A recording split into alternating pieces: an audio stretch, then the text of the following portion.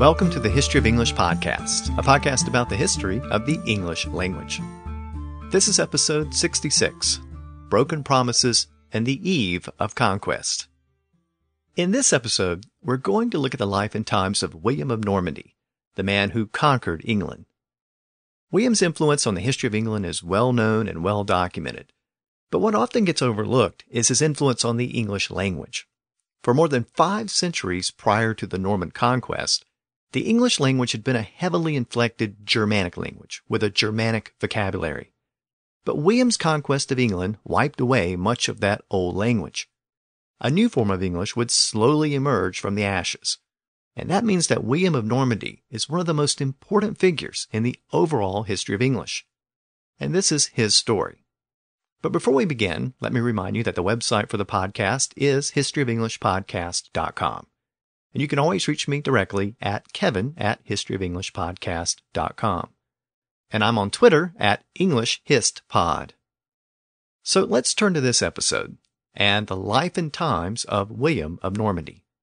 And let's begin where we left off last time, in the year 1035. As I noted last time, that was the year in which William's father died while on a pilgrimage to Jerusalem. His father was Robert, Duke of Normandy. And before leaving on that pilgrimage, Robert had designated his young, illegitimate son, William, as his heir and successor. William was only about 7 or 8 years old at the time, and with such a young heir, it wasn't entirely clear if the nobles were on board. So Robert tried to bolster support for his son before he left. He had the Norman nobles pledge an oath of loyalty to William. And as we've seen before, this was very important in the feudal age. This established a feudal bond between William and the Norman nobles. But when Robert died, reality sat in. The nobles were faced with the prospect of a young boy as their new leader. The fact is that William was too young to rule, so some of the nobles began to rebel, and infighting soon broke out between them. Unrest quickly spread throughout Normandy as William's rule was challenged. Some of the rebels sought to carve out their own independent province. They even attacked the regents who were looking after William. His tutor and his guardian were both killed. One fascinating story, which illustrates how dangerous the situation was for William, is the story of his steward named Osborne. Osborne was tasked with protecting young William, and to that end he slept in the same room as William in case anyone tried to assassinate him. Well, one night assassins did break in, and Osborne was killed in bed. But William managed to hide and survive the night. So it was a bleak and dangerous time for the young duke. The Anglo-Saxons had a word for this kind of peril. It was the Old English word plicht. It meant danger, and it was specifically the kind of danger that occurred when you exposed something to a risky or perilous situation. The Franks also had that same Germanic root word, and that word passed from the Franks into early French. Within French, that root word referred to the risk of loss that happened when you put property up for collateral, or when you guaranteed a debt for someone. If there was a default, you risked losing your property. The resulting French word was the word pledge. And over time, the focus of the word shifted from the risk of loss associated with the transaction to the actual transaction itself. So it came to refer to the actual promise that a person made when they pledged property or guaranteed some action. And that produced the modern sense of the word pledge as a promise or guarantee. Now that little bit of etymology is important because it shows that the original meaning of the word pledge meant risk of loss or danger. And it's cognate with the Old English word plicht, which also meant danger. But from danger, it came to mean a promise. So there's a linguistic connection between pledge and danger. And that connection is relevant to our story because the danger which young William faced was ultimately the result of broken pledges. The rebellious barons had pledged to support William if anything happened to his father. They had sworn oaths of loyalty. That made them vassals of young William. But now they were breaking their pledge to support him. And that created much plicht, or danger, for William. And this established a theme which would continue throughout William's life. Time and again, people broke their promises or pledges to him. and it probably shaped how he viewed the world around him. Now, the thing about danger is that it can work both ways. As a young, weak duke, William faced a lot of danger from rebelling nobles. But the tables could also be turned. If William was able to survive and become a strong, established duke, then those rebelling nobles would be the ones in danger. So danger is a product of power. When two sides are in conflict, the more powerful one becomes, the more dangerous it is for the other party. And I make that point because that's ultimately how we got the word danger. Danger is derived from the same root which gave us the word domain. A wealthy lord or landowner was the master of his domain, and he was called the dominus in Latin. When he exercised his authority over his domain, he was said to dominate it. So the word dominate comes from the same root. That power was called the dominarium, and it became danger in early French. That power, or danger, meant that the people underneath the lord were subject to his authority and control, and that often put them at risk. And over time, the power of the lord, the danger, came to refer to the risk or peril experienced by the people under him, and danger became danger in English. By the way, I discussed the history of the word danger in much more detail in the most recent episode of the History of England podcast, so check that out if you want a more complete history of the word.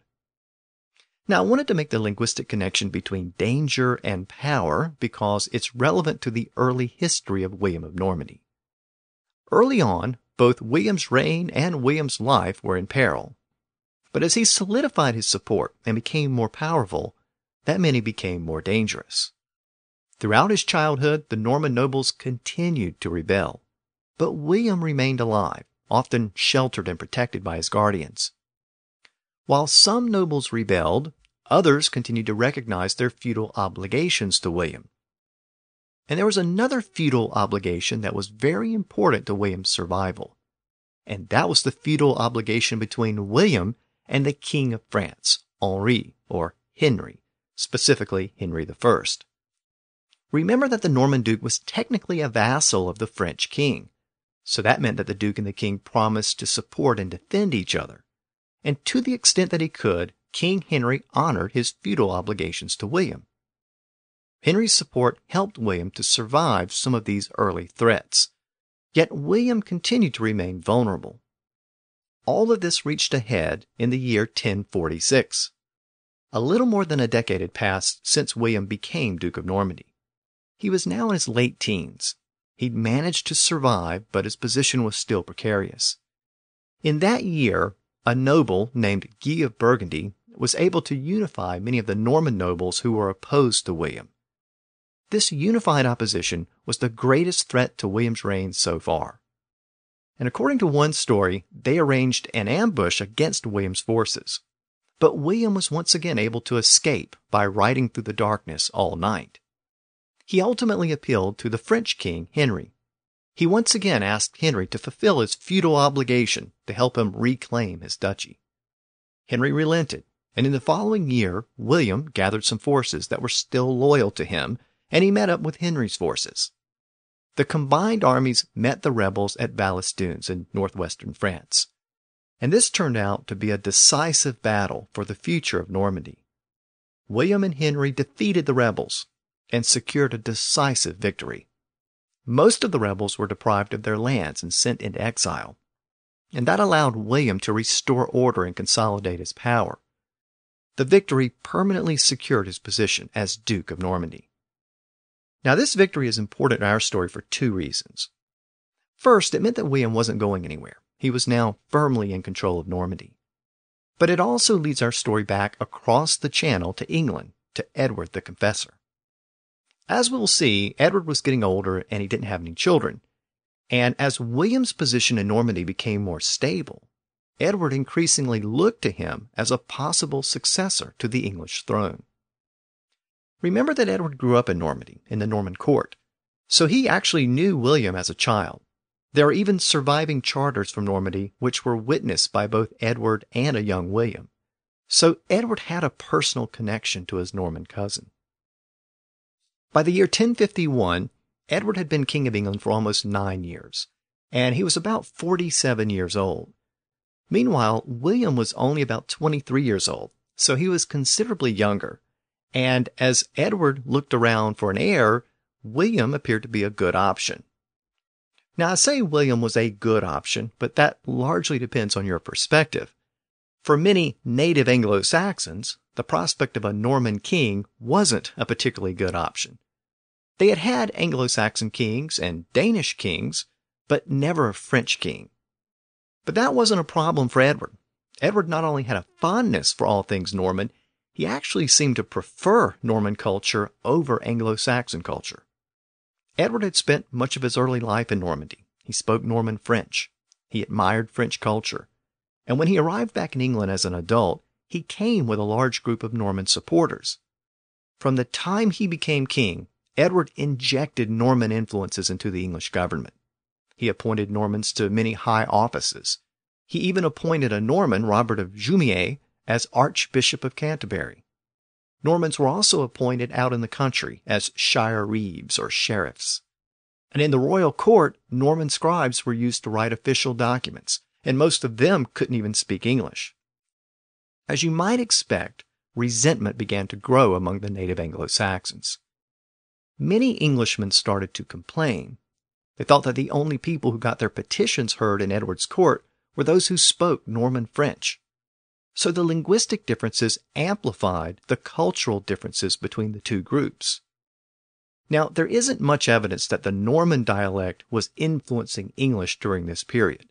The Normans were still relatively few in number, and it appears that they didn't really mix with the native Anglo-Saxons. But as we saw last time, their Norman French dialect did ultimately influence English. And most of that influence came in after 1066 when more and more Normans arrived and the Normans took control of the country. So before we move on, I want to spend a little more time on that Norman French dialect.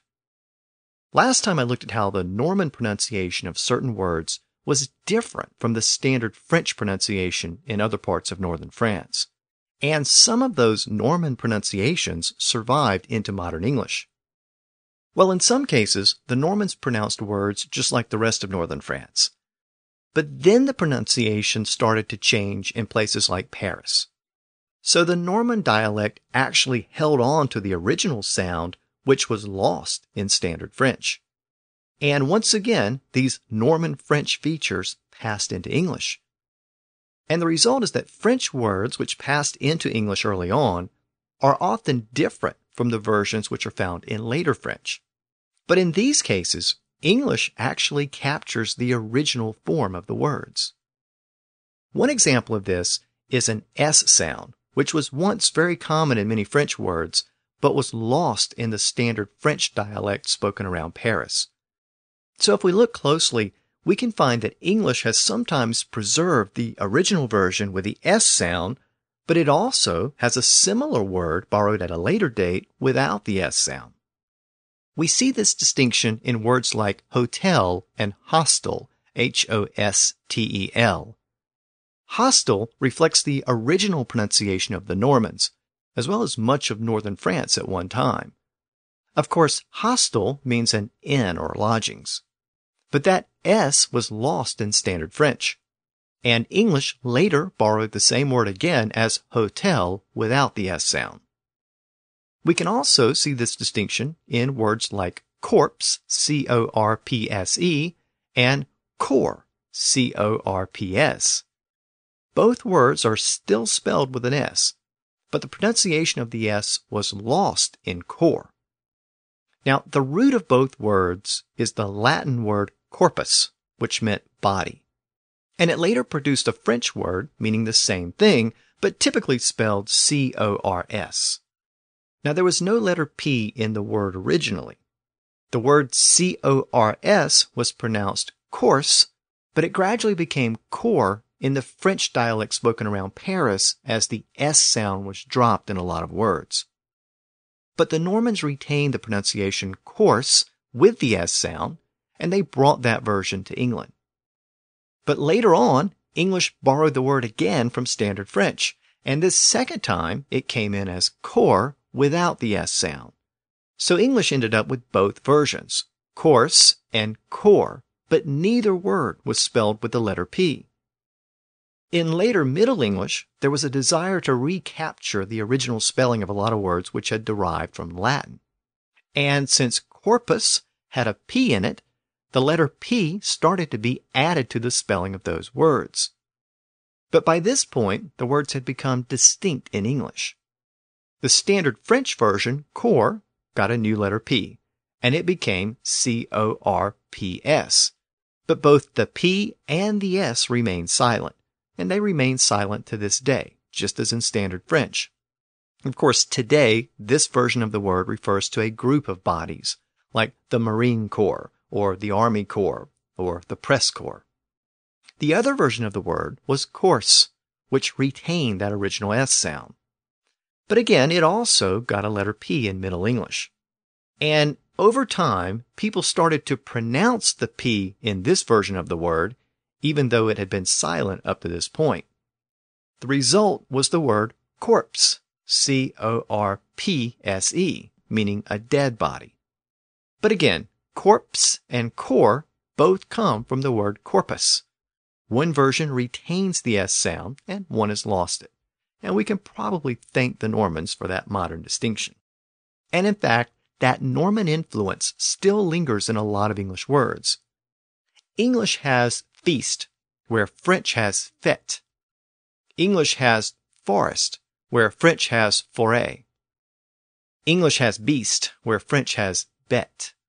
And English has August, where French has août. A similar development occurred with the suffixes airy and ory.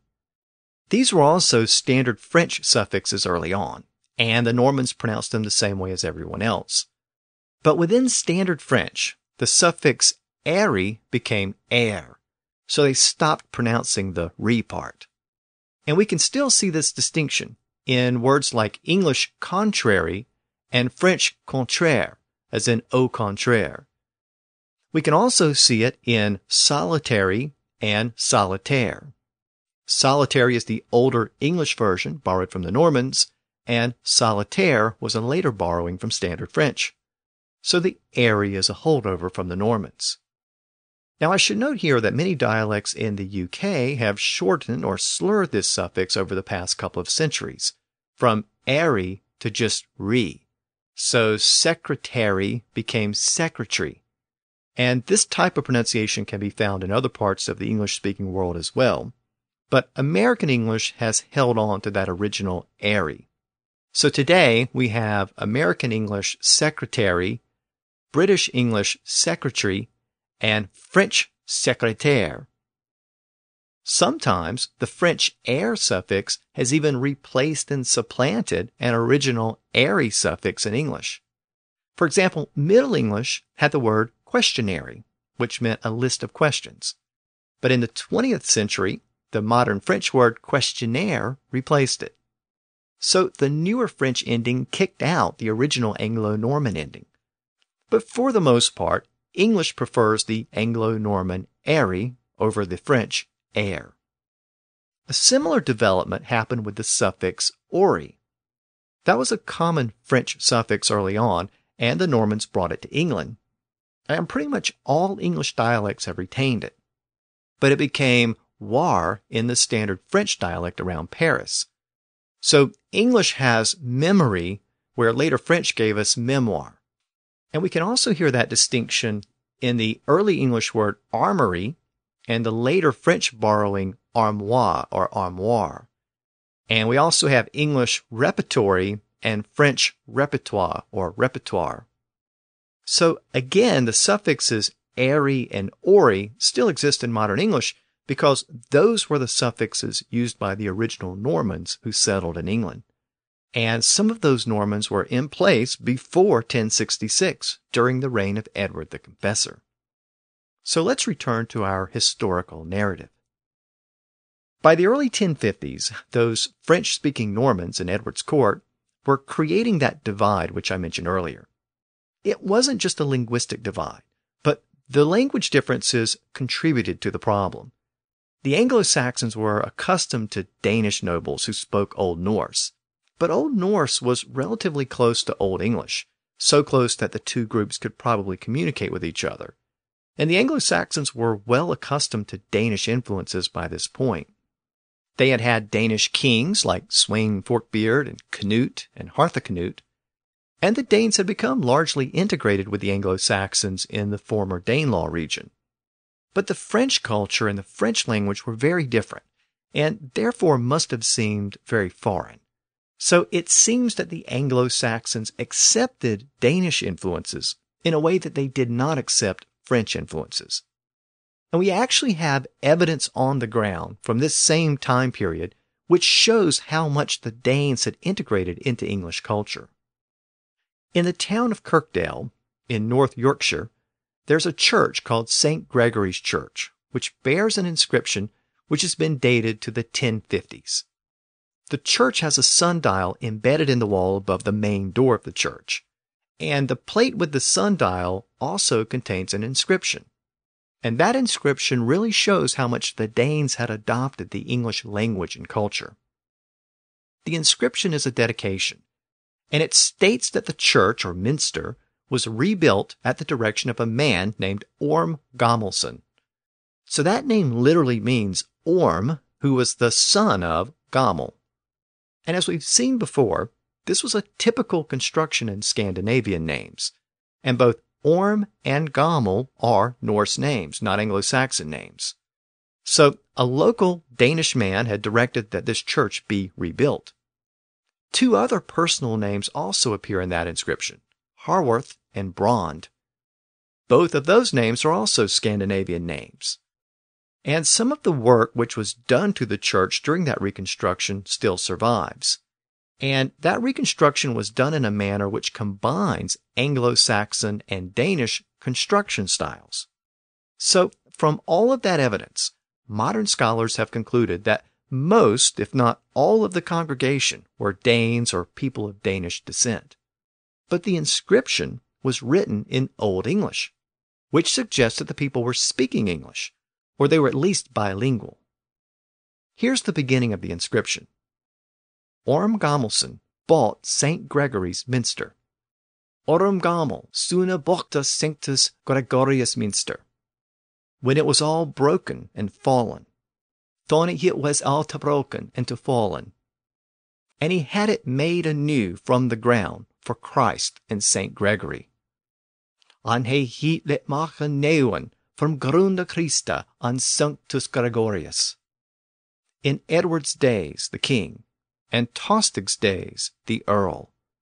In Edward Dagum Kuning, and in Tosti Dagum Earl. Now the inscription on the sundial itself reads, "This is the day's sun marker. This is Dia Sol Merka." Now I should note that even though the inscription is in Old English, it shows a breakdown of inflectional endings, which as we've seen before was common in the areas where Old English met Old Norse. Those endings were typically the biggest difference between the two languages. And it also shows the occasional use of a Norse word rather than an English word. So the word sundial is rendered as solmerka, the sun marker. Now this compound word isn't found anywhere else in Old English, but Old Norse did have that construction. So this inscription is showing us how much the Danes and the Anglo-Saxons had become integrated by the middle 1050s. Churches, building styles, kings, rulers, language, it was common for English and Danish elements to mix together. But again, we don't see that same kind of mixing when it comes to the Norman French influences. And in fact, there was actually starting to be a backlash against some of those French influences which did exist, especially in Edward's court. And that resentment was probably at its greatest among the Godwin family, who are likely eyeing the English throne for themselves. As we saw in earlier episodes, the most powerful earl in England was Godwin. He was the Earl of Wessex. His sons also held prominent positions. His son Sweyn had been given a small earldom in the southwest of England, and his son Harold had been designated as the Earl of East Anglia. Godwin had also married his daughter to the king, Edward the Confessor. So the Godwin family was extremely powerful, and that power was resented by many of the Normans in Edward's court. The royal court was located at Winchester, and Winchester was part of Wessex. So Godwin's Anglo-Saxon supporters and Edward's Norman supporters were living side by side in and around the royal court. In one part of the royal court, the Godwins and their supporters spoke English. They had beards, and they wore English clothing. But in the other part of the court, Edward's Norman supporters spoke French. They were clean-shaven, and they wore Norman French clothing. The Normans loved formality and ceremony, but the Anglo-Saxons didn't. The Normans resented the way Godwin and his supporters treated Edward. They felt that the Godwins were crude and disrespectful. Meanwhile, the Godwins detested the foreigners in the court and in other positions of power. The two opposing groups became entrenched, and they started to resent each other. And all of this reached a head in the year 1051. In that year, Edward's brother-in-law, Count Eustace of Boulogne, came to the court from France. And it was a visit that nearly led to civil war in England. And one of the underlying causes of that conflict was the growing resentment of the French influences in England. The events of this year were a major factor in the lead-up to the Norman conquest. So I want to analyze what happened. And to do that, I want to return to the Anglo-Saxon Chronicle and the original Old English of the Chronicle. The story begins with the arrival of Eustace from France and his meeting with Edward. Now, we don't know what the specific purpose of the visit was. One version of the Anglo-Saxon Chronicle records these events. This is from the version maintained at Peterborough, also known as the E manuscript. According to this version of the Chronicle, Eustace came from beyond the sea, Comta Eustatius from Eondon Se, and went to the king, Anye wende to tham Cunga, and spoke with him of what he would, and spak with hina that hetha wolda, and then turned homeward, Anye wende tha homeward. According to the Chronicle, Eustace and his men then traveled down to Canterbury, and then proceeded to Dover on the coast. They planned to spend the night there before sailing home, but something went wrong in Dover. Apparently, Eustace's men were looking for accommodations for the night. According to the Chronicle, they decided to find lodging wherever it pleased them. The passage reads, "When they came, they would end themselves where they liked. Tha he thiru komen, tha woldan he ini and he ther heam sulfan yilikada." Now the passage uses the word inian as a verb, meaning to find lodging. It literally meant to find somewhere to stay inside. And it's basically the verb form of the word inn, I-N-N, meaning a dwelling or lodging.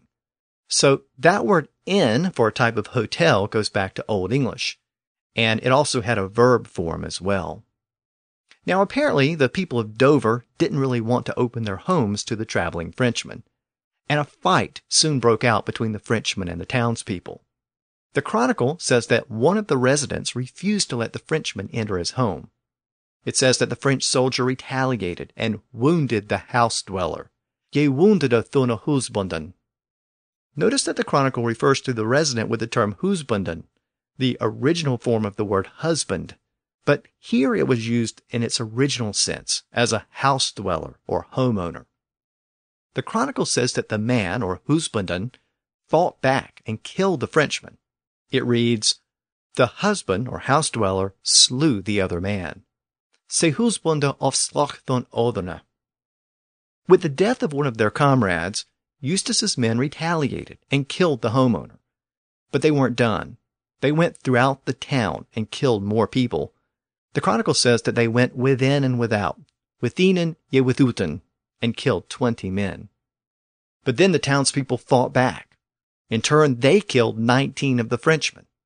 The Chronicle says, "The men of the burh slew 19 men of the other half. Da berkemen of slochen nikontina main on other half."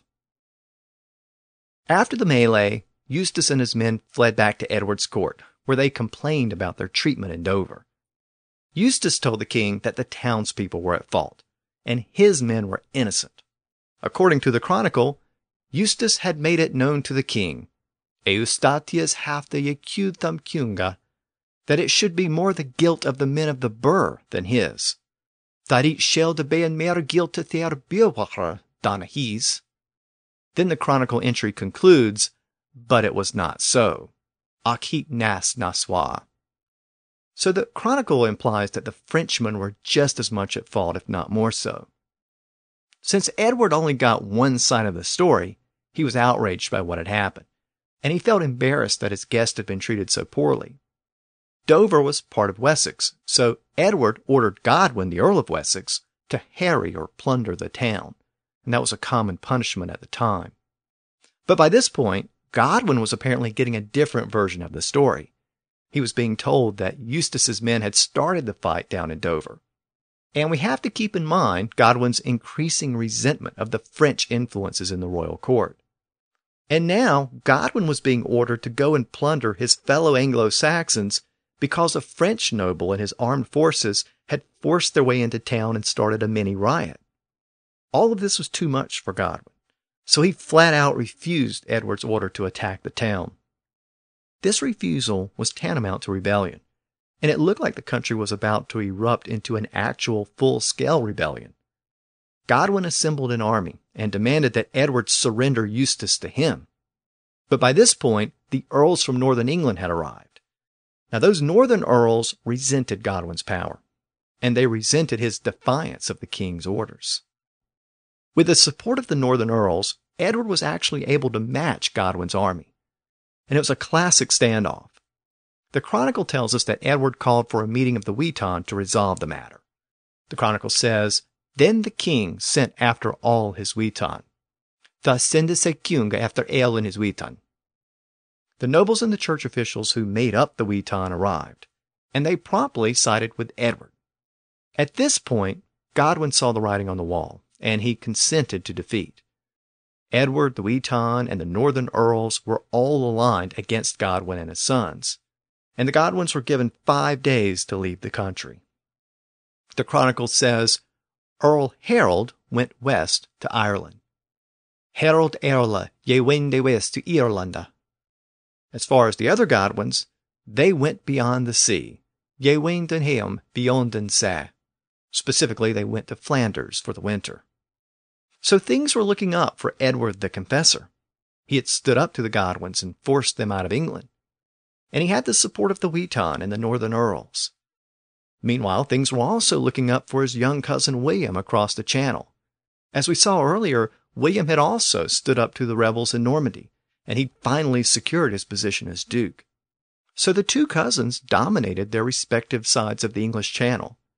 And it was at this point that Edward apparently decided that his young cousin in Normandy would make a worthy successor to the English throne. According to some sources, Edward reached out to William and promised William the throne. But this is the subject of much dispute, so let's consider the sources. Let me begin by noting that this is really where the Norman version of events starts to diverge from the Anglo-Saxon version. And as we consider the Norman sources, we have to keep in mind that most of these sources were written down after 1066. That means that there may have been some revisionist history at work to justify the conquest which had just occurred, so we have to treat the sources with some skepticism. At any rate, two different Norman historians, William of Jumier and William of Poitiers, both wrote about a supposed promise from Edward to William. They reported that Edward the Confessor sent an emissary to William around this time in the year 1051 or 1052. This would have been shortly after the Godwins had been forced out of England. The emissary was the Archbishop of Canterbury, the Norman who Edward had appointed to that position about a year before. For the Normans, this trip was very important because it justified William's claim to the English throne. But again, even though these two Norman historians wrote about the promise, most of the Anglo-Saxon sources make no mention of these events at all. However, there's one short entry in one version of the Anglo-Saxon Chronicle which might provide some evidence to support the Norman claims. This particular copy of the Chronicle, maintained at Worcester, says that William made a trip to England in the year 1052. So again, it doesn't mention an emissary being sent to Normandy. It says the opposite. It says William came to England. But either way, it implies some type of meeting or arrangement between the two leaders. This particular entry reads, "Then soon came Earl William from beyond the sea, with a great retinue of Frenchmen. Da soon come Willem Earl from Eonden say mid mutualem werede Francisra mana." Note that this entry describes William as Earl, not Duke.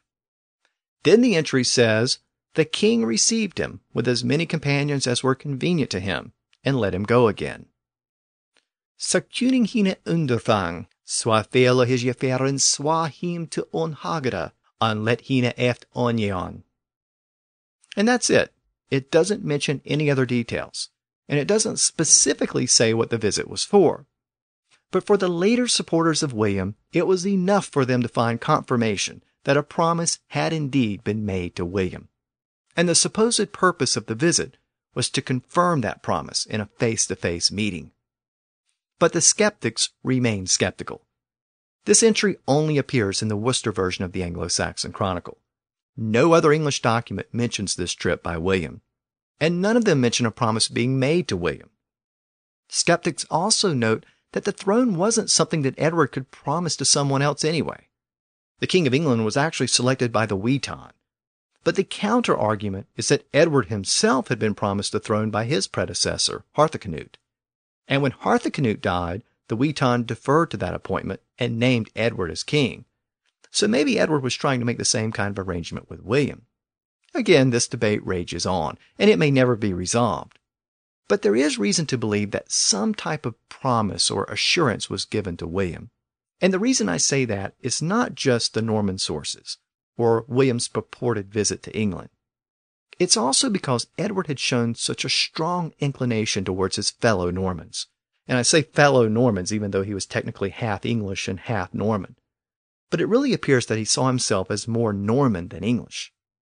As we've seen, he surrounded himself with Normans in the English court, and he appointed Normans to position of authority throughout England, even appointing one as Archbishop of Canterbury. So it seems very plausible that he favored his Norman cousin over any other claimants to the English throne. And whether or not overtures were actually made to William, it seems that many people in England thought and suspected that overtures were being made. And that was a great concern for many Anglo-Saxons. Edward's support among the Witan and the earls quickly deteriorated. And there was another problem for Edward. The Godwin family may have been exiled, but there was always a chance they could come back at any time. And that's exactly what they did in the year after their exile, the year 1052. Early in that year, they returned with their own troops, and they settled on the southeastern coast. The Anglo-Saxon Chronicles suggest that they met some resistance, but they also found support. They began to raise more troops, and they soon made their way to London, where they confronted Edward's forces for a second time. In the prior year, Edward enjoyed the support of the Witan and the northern earls, but that didn't happen this time. This second standoff is recorded in two different copies of the Anglo-Saxon Chronicle, the Abington version, known as the C Chronicle, and the Peterborough version, known as the E Chronicle. They tell the same basic story, but with slightly different details. Both versions tell us that Godwin's forces made their way upriver to London, where they were met by Edward's forces and the forces of the other earls. But then both chronicles report that there was a refusal to fight. The Peterborough Chronicle implies that the earls were unhappy with Edward and that there was a mutiny. It says that the earls had been deprived of many things by the king, and they demanded that those things be returned. It reads, "The earls then sent to the king, thus senden the earles to them kunga, and demanded that they be given back all the things which had been unrightly taken from them. Angerden to him that he mosten be en wertha, outstera thinga the heum mid unrechte of Jernemen was." The king delayed for some time, though. "Da weed le sekung suma huila there," so that the folk with the earl were strongly stirred against the king. "Swalonga oath that folk that mid them earl was worth sweetha strayed on yean thona kung." So in essence, the earls and their men had demanded the return of certain things from the king, but the king's delay caused them to revolt. Now we aren't told what had been taken from the men, but the implication is that it was power, titles, and or land which had been given over to the Normans. The Abingdon Chronicle gives us a slightly different take. It says of Edward's men, they were most of them loath to fight with their own kinsmen. Het was hem mest elan, laat he shelden fakta with hera eienes kunismanum. For there was little else of great importance but Englishmen on either half or either side. For then there was lutelus the act mutual multen between Englishmen on either half. It then states that Edward's Anglo-Saxon forces didn't want to kill their fellow kinsmen and expose the country to outlandish people, ut ladiscum deodum. This is literally people from outside the land. In other words, foreign people. So once again, if we read between the lines, we see this concern with foreigners in the English court. It could be concern over Danish or Viking invaders, but many scholars think the implication here is fear of a Norman invasion. Edward's English army may have been concerned that if they fought each other in a civil war, they would become so weakened that they would be vulnerable to attack by Edward's cousin across the Channel.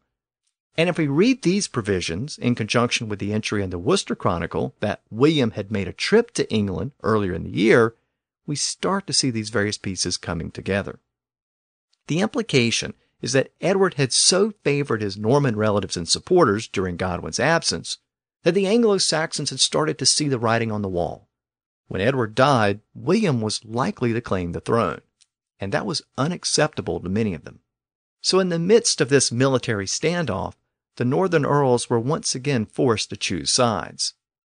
But this time, the Anglo-Saxon earls broke with Edward, and they sided with Godwin. We're told that a quick truce was arranged, and the Witan was once again called to assemble outside of London.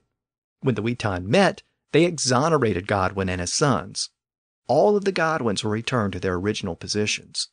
But more importantly, most of the Normans were kicked out, including Robert of Jumier, the Norman who had been appointed as the Archbishop of Canterbury. The Peterborough Chronicle reads, Archbishop Robert was declared an utter outlaw with all the Frenchmen, because they caused most of the discord between Earl Godwin and the king. Quaithman utlacha Rotbard, Archbishop Fullicha, and Aeltha Franciscaman, for than he makeden mast that unsect between Godwina Erla and Tham Cunga. The Abingdon version of the Chronicle renders an even harsher judgment. It reads, Then they outlawed all Frenchmen. Anye Lacheden the El Franciscaman, who before rendered unjust laws and exercised bad judgments.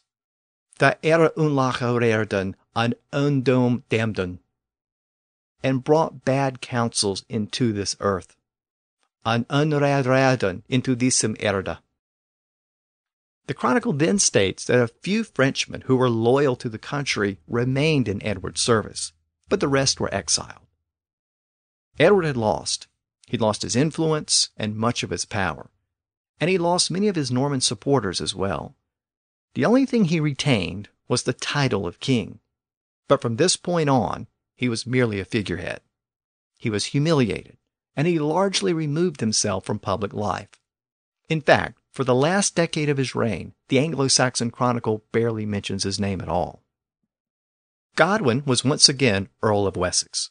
His son Harold returned to his position as the Earl of East Anglia.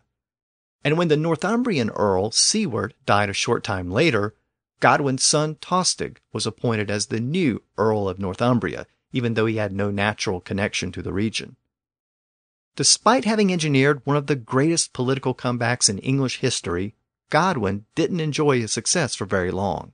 A year after returning to England, he died in April of 1053. His son, Harold, succeeded him as Earl of Wessex, and his son Tostig remained as Earl of Northumbria.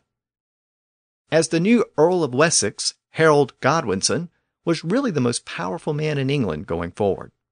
Technically, the king was above him on the totem pole, but that was just a formality. For all practical purposes, Harold was the de facto ruler of the country. Edward was an aging king without an heir and without any real power at this point. And as people looked at his eventual passing, it now appeared likely that Harold would step into his shoes and fill that vacuum, and a new English royal family would emerge, the Godwin family. But there was that issue of that earlier promise made to William in Normandy. What was to become of that? For the answer to that question, we have to turn our attention back across the channel to Normandy, and we have to return to our original theme of broken promises. William may very well have had an expectation that he would be offered the English throne at Edward's death. But for now, in the middle 1050s, he had more pressing concerns. To the southwest of Normandy was the region known as Anjou. The leader of that region was Geoffrey Martel, the Count of Anjou. He was a very powerful leader, and he had been expanding toward the disputed border with Normandy. So William sent his forces to the region, and they defeated Geoffrey's forces. But then William experienced another broken promise. For several generations, the Norman dukes had been loyal vassals of the French king, and the French king had even come to William's defense as a young duke. But now the French king, Henry, began to see William as a rival. Normandy was increasingly powerful, and maybe Henry had also gotten word that William was eyeing the English throne. If that happened, William would be a king in his own right, and his power would eclipse Henry's. Whatever the specific reason, Henry decided to abandon William and throw his support to Geoffrey in Anjou. The two formed an alliance and sought to take William down. But Henry miscalculated. As Henry's forces entered Normandy, they were routed by William's forces. The defeat was so overwhelming that both Henry and Geoffrey retreated. They would soon return, but over the next few years, William continued to defend Normandy. Ultimately, the hostilities didn't end until the year 1060. In that year, both Henry and Geoffrey died. So William outlived his southern enemies. The big point to take from these developments is the fact that William was once again the victim of a broken promise. The king had broken his feudal promise to protect and defend William as his vassal. But William overcame that broken promise through self-reliance and military might. With the death of William's rivals to the south, Normandy's southern borders were secure. But then the northwestern border with Brittany became an issue. The Breton duke was named Conan, specifically Conan II. You might remember from the last episode that Brittany had been largely under Normandy's control since the time of William's grandfather. The Bretons had tried to break free during the time of William's father, but William's father had suppressed that earlier revolt. Well, now the Bretons were trying to rebel again. So William decided to launch an expedition into Brittany to bring the region under control in the year 1064. His aim was to support the Breton vassals there that were still loyal to Normandy. But this is where events in England once again intersected with events in Normandy, at least according to the Norman sources. Just as William was preparing that expedition into Brittany, who should show up in Normandy one day but one Harold Godwinson, the Earl of Wessex, and arguably the de facto ruler of England. And this visit is extremely important to the history of the Norman conquest, because supposedly Harold arrived with a message for William. And that message was that William was still Edward's chosen successor in England. But once again, this story comes from the Norman side, not the Anglo-Saxon side. So let's look at the sources. Let's begin by emphasizing that there's no mention at all of this visit in the Anglo-Saxon Chronicle or in any other Anglo-Saxon records. But this supposed visit is mentioned by several Norman sources. And the best source of this story is the famous Bayeux Tapestry. So let me tell you a little bit about that tapestry. A few years after the Norman conquest, a large tapestry was embroidered by seamstresses, probably in England. It's a massive tapestry, over 230 feet long and about 20 inches wide. And it was created by William's supporters. So why did they create it? Well, the best guess is that it was a brilliant piece of propaganda. It tells the story of the Norman conquest from the Norman perspective. But it tells the story in pictures, not words. So it was clearly designed for an audience who couldn't read, and most of the common people were still illiterate. So it appears to be aimed at the general public. By the way, the tapestry is still on display in Bayeux in Normandy, which is why it's called the Bayeux Tapestry today. Now again, the exact date of the tapestry is unknown, but it's believed to have been created shortly after the Norman conquest. And the first third or so of the tapestry is designed to show that William had the right to invade England. And the first part focuses on this supposed visit to Normandy by Harold Godwinson, the Earl of Wessex. The tapestry shows Harold landing on the Norman coast and being detained by one of William's vassals. The reason for the visit isn't stated. Maybe it was an official visit. Maybe he was blown off course and shipwrecked. Again, the tapestry is open to interpretation. The tapestry then shows Harold being presented to William and being taken back to William's court at Rouen. The tapestry then shows a military campaign. It was William's military campaign in Brittany in 1064. The tapestry indicates that Harold accompanied William on that campaign. It then shows two of William's men being trapped in quicksand, and Harold actually rescuing them. Ultimately, the campaign was successful. William was able to put down that rebellion in Brittany. The tapestry then returns the scene to William's court. And this is the most important segment for our story. At this point, Harold is shown making an oath to William. It doesn't specifically say what the oath was for, and that's probably because the tapestry was prepared after the conquest, and everyone knew what the oath was, or was supposed to be. In case there was any doubt about that oath, we also have the accounts of those early Norman historians which I mentioned earlier, William of Jumier and William of Poitiers. William of Jumier wrote that Harold took many oaths in support of William. William of Poitiers provided a similar account. He wrote that Harold swore fealty to William and agreed to become a vassal of William. He added that Harold promised William possession of England when Edward died. And until then, Harold agreed to be William's representative at Edward's court. But here's the other important thing about that oath. According to William of Poitiers and the Bayeux Tapestry, Harold's oath to William was sworn over holy relics. The tapestry suggests that the relics were concealed, so it isn't clear if Harold was aware that he was actually swearing over holy relics. But those relics added extra force to the oath, at least in the minds of the Normans. So, according to the Norman perspective, we have two separate promises to William. Edward the Confessor had made a promise to William back in the year 1052. Now, in the year 1064, Harold Godwinson, the Earl of Wessex, had made a separate oath to affirm that earlier promise. So the two most powerful men in England, the King and the Earl of Wessex, had both promised the throne to William. But again, the Anglo-Saxon sources are silent about all of this. From the English perspective, this was all Norman propaganda. Harold was the most powerful man in England, certainly the most powerful man after the king, and he was in the best position to succeed Edward. So why would he just give away any claim he would have to the throne? And it wasn't even his decision to give away. It was ultimately the decision of the Witan. Whatever the real story is, the tapestry definitely goes out of its way to depict Harold as an oath breaker and a usurper. And that's because Edward the Confessor died a few months later. And according to the Anglo-Saxon sources, on his deathbed, Edward designated Harold as his chosen successor. So if true, he broke that earlier promise to William, assuming he actually made such a promise. And shortly after Edward's death, the Witan confirmed Harold Godwinson as the new King of England. So by accepting that position, Harold also broke his promise to William. We'll look at some of these details in the next episode. But the bigger point here is that William was once again the victim of broken promises. As a young child, his father's vassals had broken their promise to support him as duke.